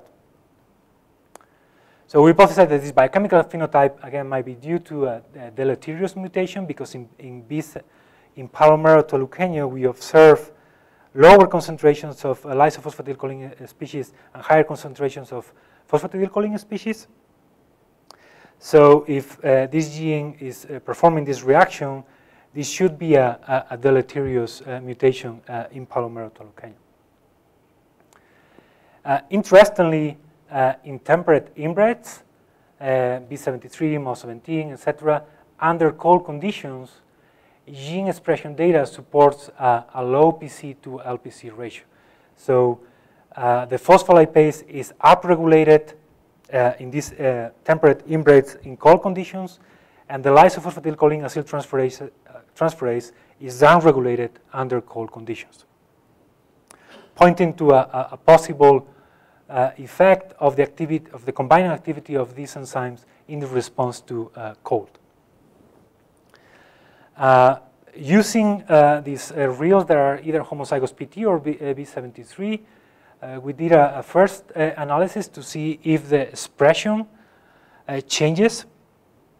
And it seems that this is very preliminary data, but we don't see big obvious changes in the expression of this gene when you are homozygous PT versus when you are homozygous B73.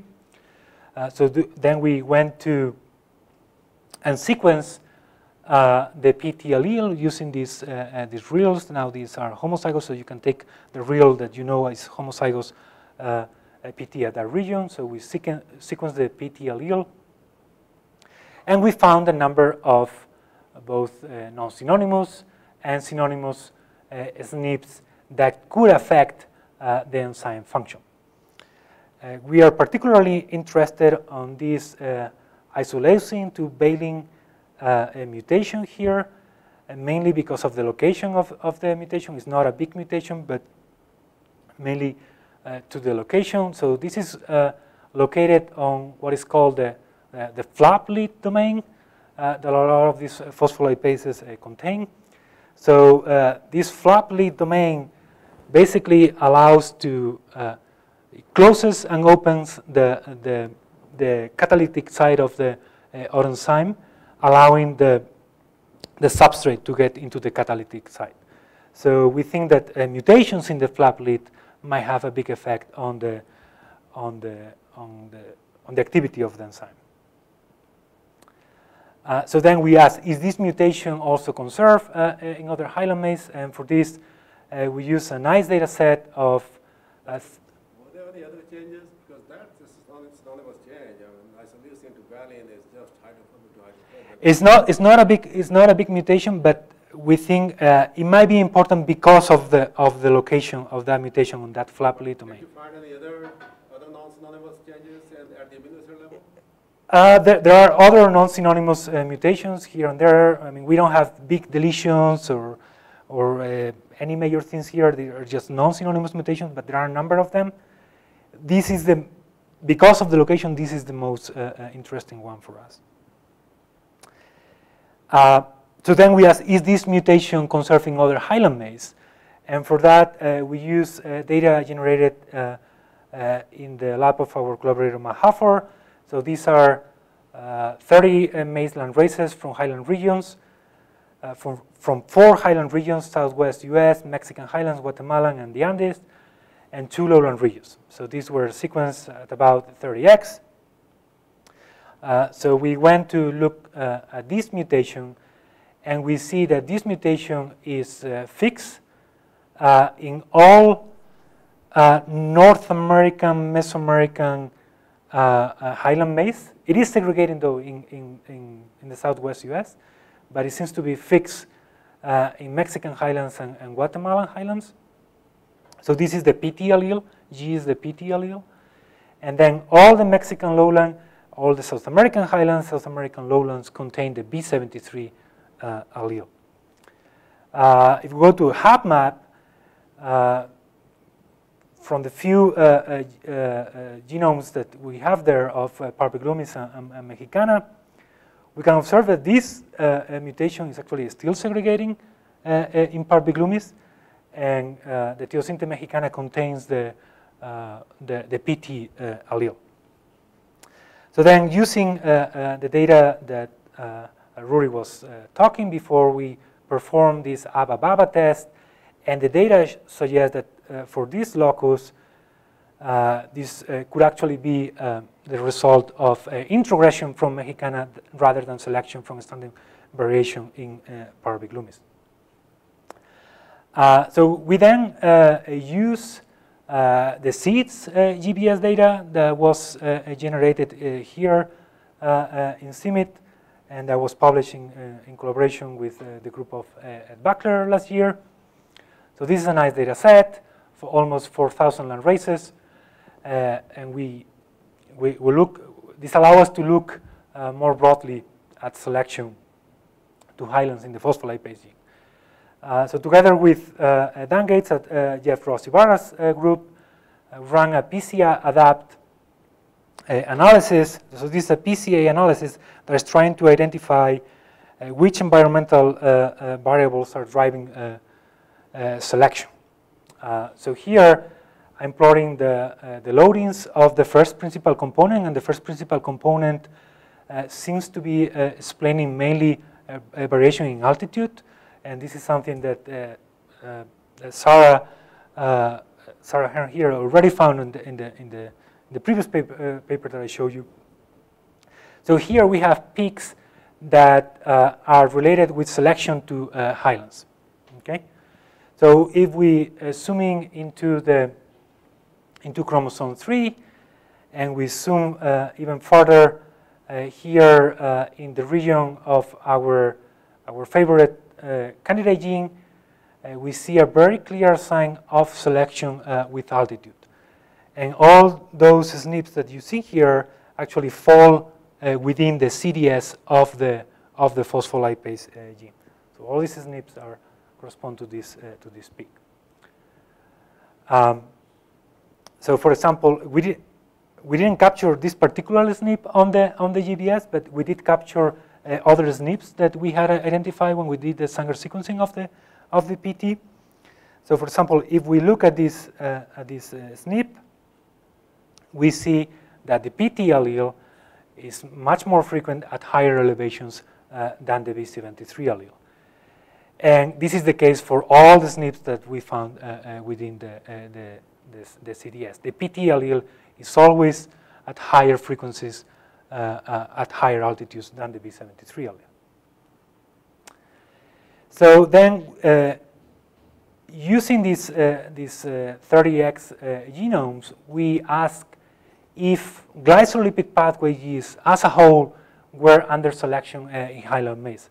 So again, here we went to Plan-Seq again, and we identify 210 genes that are related with glycolipid pathway genes. And then, in collaboration with Li Huang at Matt Hafford's lab, we ran this FST-based population branch excess statistic that allow us to identify regions that are under selection with highlands. So here you compare with Parviglumis and a lowland, and this allows you to identify regions under selection in highlands.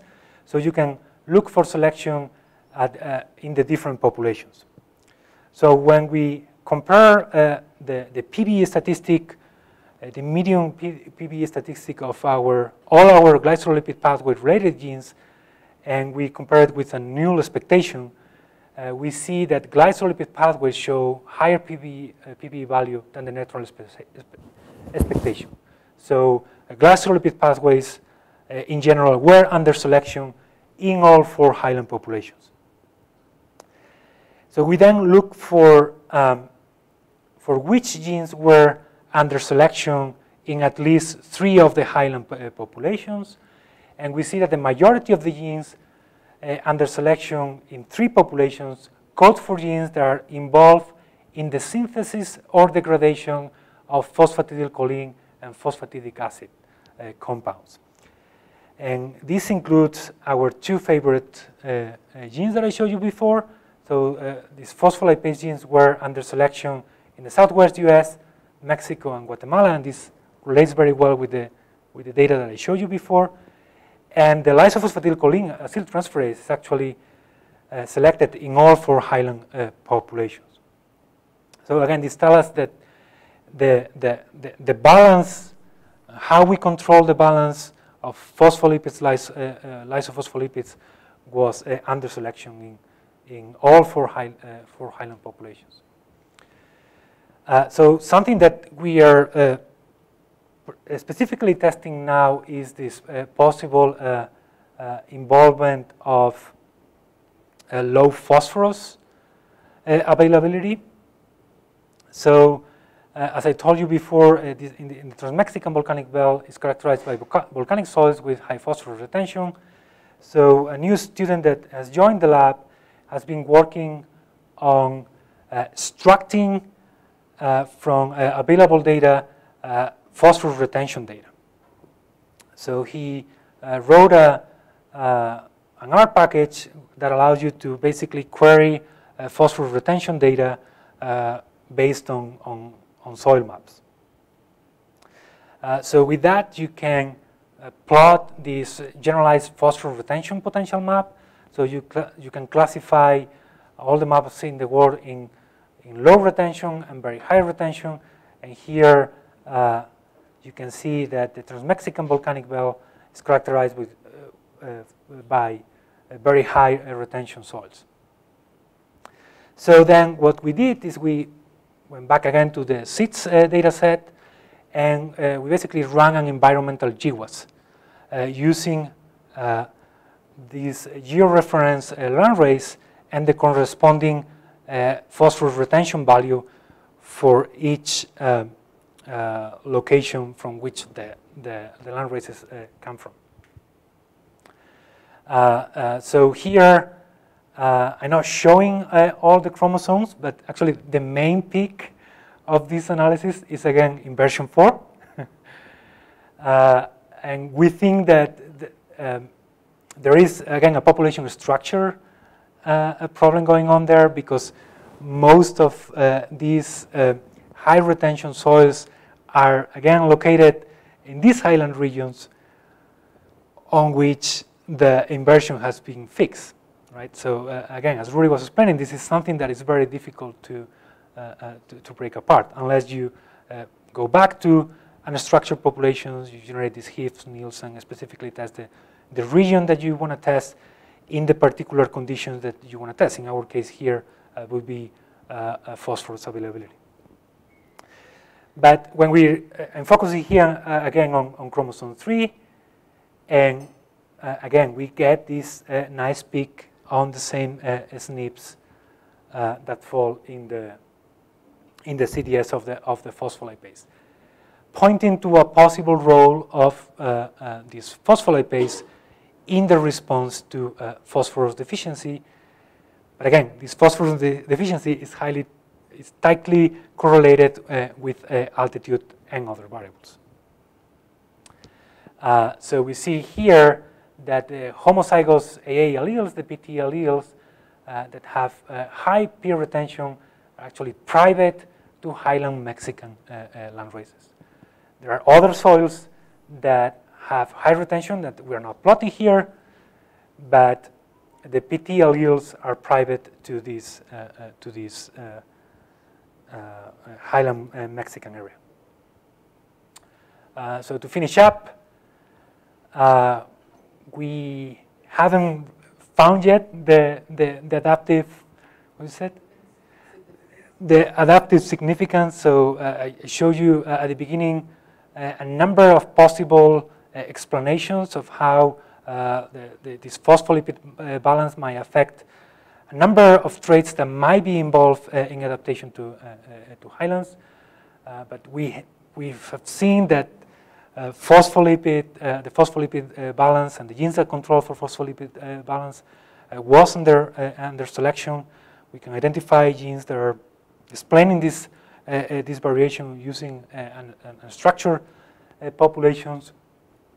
So now what we are trying to do now that we have candidate genes is mutate these genes or take these favorite regions and actually test in high, low phosphorus, cold, temperature, etc., if they have an effect on these possible traits, right? So that's what we are working on right now. So with that, thank funding from CONOCYT, UC Mesos, CINVESTAV. I know officially part of the NSF grant, but I benefit in many ways from the Highland Adaptation grant.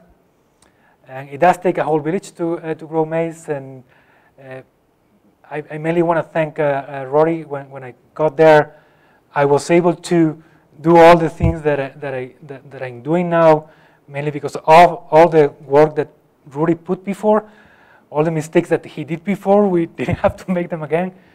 My lab is quite small. Carla did most of the phospholipid analysis. Fausto is working on these environmental GWAS with phosphorus, and Juan Estevez is working on heterologous expression of this gene in Arabidopsis. We now have CRISPR out the phospholipase gene. We have insertional mutants, at least one for the lysophosphatidylacyl transferase gene. So that's where we are heading right now. All the Highland Adaptation project group, Denise has been fundamental to allow the trials on the Metapec side. Oliver has allowed us to run the phospholipid analysis, and with Dave Jackson, Christoph Benning, we're working more closely again on the functional validation of these candidate genes. So thanks again. We'll finish with another beautiful picture of a highland field. And as I said before, we're moving to NC State next year, and we're looking for graduate students and postdocs.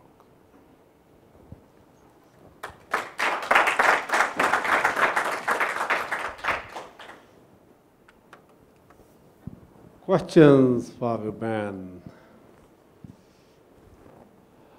I'll break the eye. Oh, Kate! You came through finally.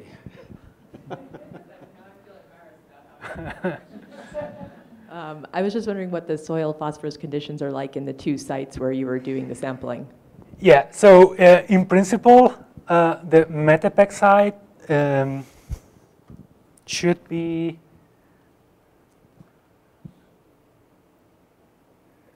here in this pocket of very high retention phosphorus, so low phosphorus availability.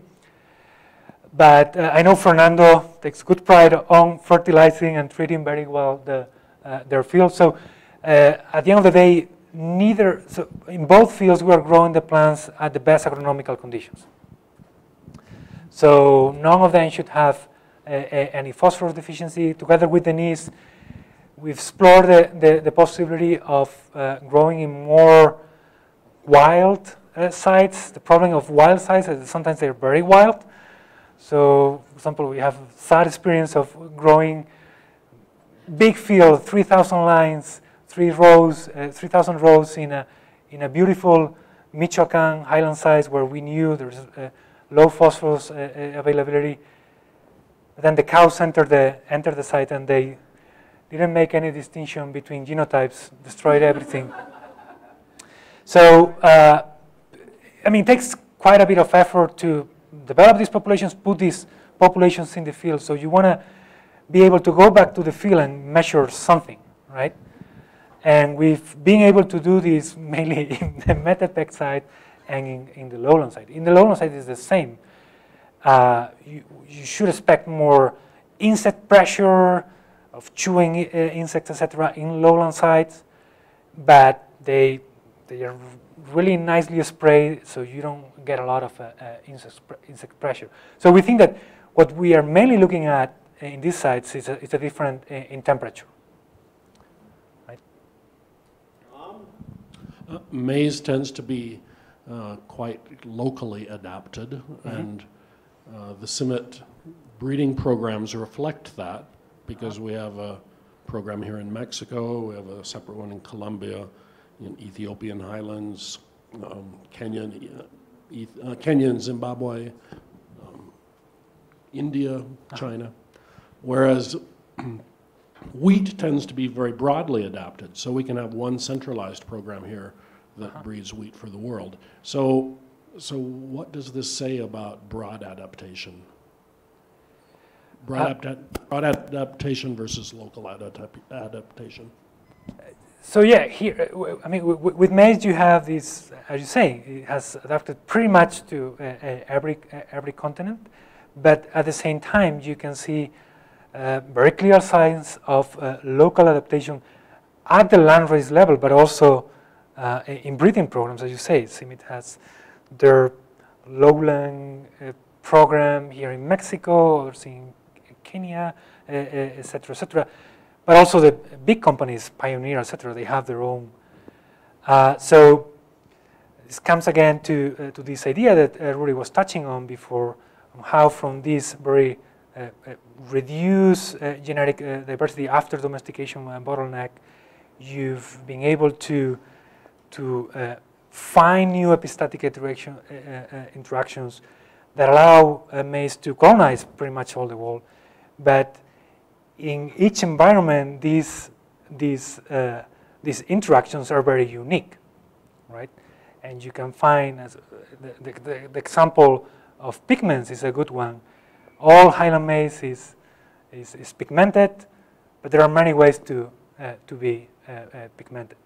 So at the metabolic pathway levels, this is something that I am very interested in study, using these ideas of convergence, divergence to sites that are similar and at the same time very different. Again, the genetic pool that maize had to rely on to adapt to the Andes was even much more reduced because of founder effects, etc., as maize moved southward than the genetic diversity that was available here in Mexico when maize made it to the highlands. Other questions? Oh, I have one. Sure. If phospholipid, the one you share, that seems to be responsible for cleaving that second lipid fatty acid off, does that mean that there is only one fatty acid left on that lipid, on that glycerolipid? Yeah. So what the phospholipase does is it cuts the fatty acid on the SN2 position. Yes. And then you end up with a lysophospholipid that contains a single fatty acid. Yes. Right. So how does that affect the membrane fluidity and all that? On what? Membrane fluidity. So in principle, plants tend not to like to use lysophospholipids to make their membranes, but in theory, it should make it more fluid because you have one less fatty acid. So your whole thesis is that this is a mechanism to recycle phosphorus and phosphorus deficient soils. It could be an explanation. For example, we know a paper that just came out last year showed that the ortholog of this lysophosphatidylcholine acyltransferase explains the phosphorus uptake in Arabidopsis when the plants are grown in zinc deficiency conditions. And this is this lysophosphatidylcholine acyltransferase actually interacts on ways that are not still very clear with phosphate transport. We can discuss in detail later. Other questions? One more. Come on, guys. It was a little technical. I can understand it's more on the biochemistry side, but still it had broader implications like in adaptation and all that. So there should be some questions on the adaptation side, if not on the biochemistry side. Now, I'm curious about, I mean, at your CINVESTAV-Langebio lab, you have a lot of work on phosphorus.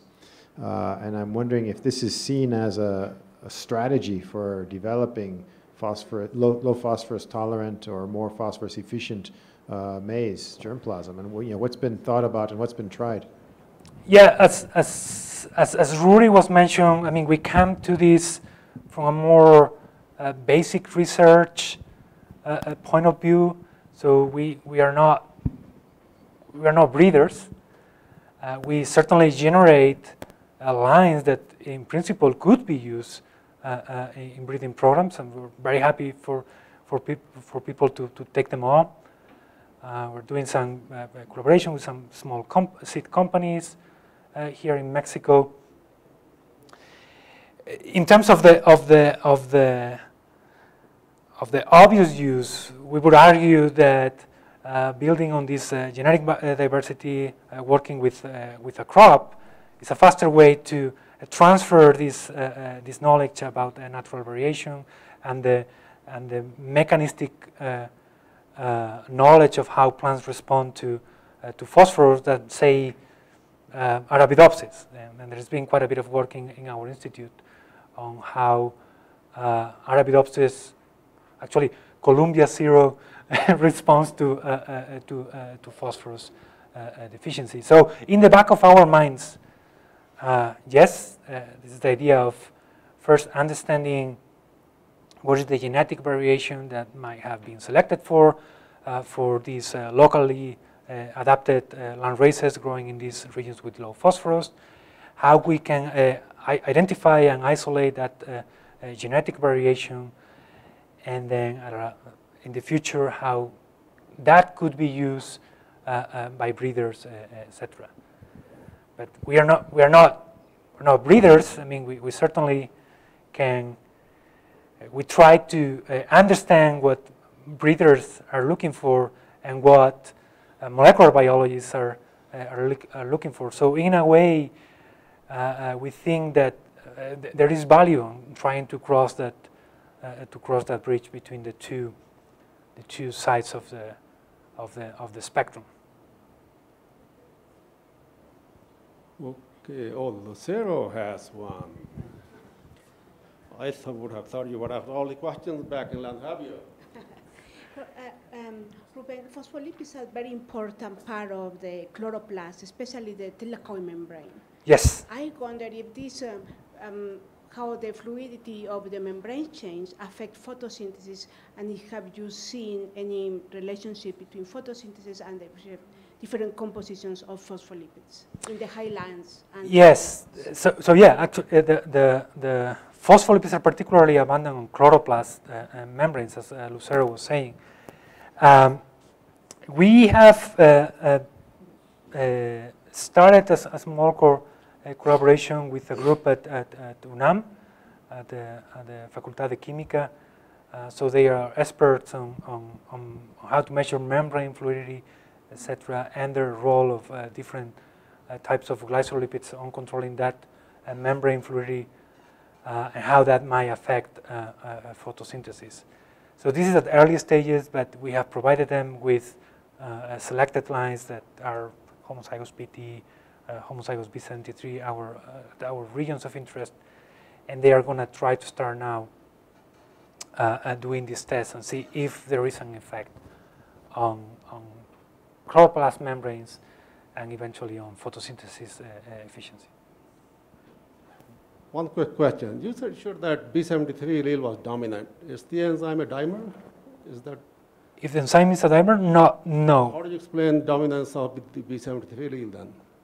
So we think that because we think that in PT we have a deleterious allele, so you only need one copy of the allele to be an effective enzyme. If there are no further questions, let's thank Rory and Ruben for their wonderful seminars. I think this is rare. I haven't heard these kind of like presentations here at Summit. We should do more often these kind of seminars. Let's thank them both. So for the next hour or so, they'll be in the biosafety meeting room. We are going to be talking with them. If you have further questions or you want to explore some other collaborations or whatever, stop by. And they'll be here, I think, all day. In the afternoon, you can catch up with them at the party. I'm not sure that's going to be the right venue to talk science, but who knows. All right, thank you. Thank you all for coming. It's very nice that all of you showed up.